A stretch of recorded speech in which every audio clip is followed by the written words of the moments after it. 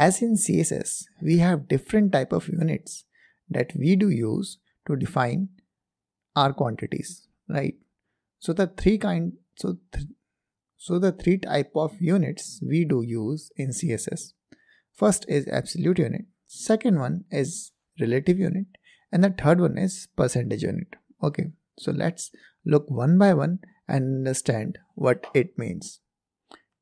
Let's start with absolute unit, and it is the most easiest to understand. So absolute means something which is fixed. For example, let's say I want to measure 1 centimeter. Even if I measure that 1 centimeter on Earth or on Mars or in water or on some other metal, right? That 1 centimeter is absolutely fixed. It doesn't depend upon the material to which we are comparing it with, right?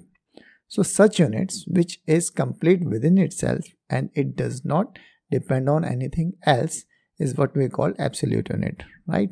So in CSS, we do use px, that refers to pixels, right? So when we define that 500 pixels, it means we are giving a fixed size, right? So if I define a width of 500, that means even though my mobile device, if I operate that element in a mobile device, it's still with the 500 pixels. If I operate the UI in a desktop, still it is 500 pixels. If I operate it in a laptop screen, still it is 500 pixels. Okay, so it doesn't depend upon the kind of screen on which we are using that UI, right? So such units is what we call absolute unit. So the second kind of unit that we have is percentage. Now it's depend upon its parent, right? And as we know about the percentage, it's totally vary. It doesn't have any fixed value. For example, you may call a 10% of commission I will get on some amount of sales. Okay, so let's say you make a sales of $500, right? So what would be the 10%? That would be $50. If you make a sale of $5 lakh, okay, then what would be the percentage? 10%, it's $50,000, right? If you make a sale of 1 million, right, then what would be the sales? Then it would be 50,000, right? So it would be it would be around 50,000, right? So that depends upon that percentage units is totally depend upon the exact value is totally depend upon its parent, okay, to which we are comparing it with, right? So such a unit which we do define as percentage, for example 100%, or 10%, or 110%, so that percentage is depend upon its parent, okay, and whatever its parents, according to that the value of the relative child element will change, right?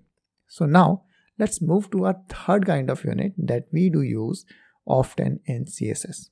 Okay, so here we mostly use font size and at the same time viewport. Okay, so we do use viewport, so that viewport means if I refers to view width, right? So that means what is the width of my device which I am using. Okay, so for example, if I am using a laptop, then the width of my laptop is different.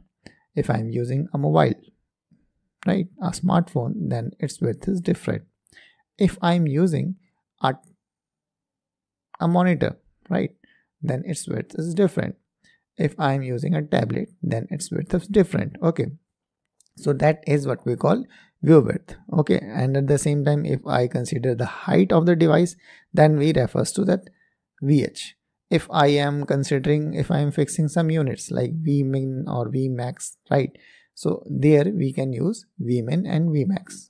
But often instead of using that viewport is basically used when we try to make our layout responsive, okay, in such cases. But instead we do more focus on font size, okay, because this is the most often used unit in any application, in any CSS page to make our responsive website. Okay, so that we call as EM and REM. So these are the two units which we do use. So this font size unit is the one which we do more focus on as we progress in this course. Okay, so for now this is enough, and in the next video I will show you how you can use that percentage unit to make your website responsive. Okay, so let's have a nice day and goodbye.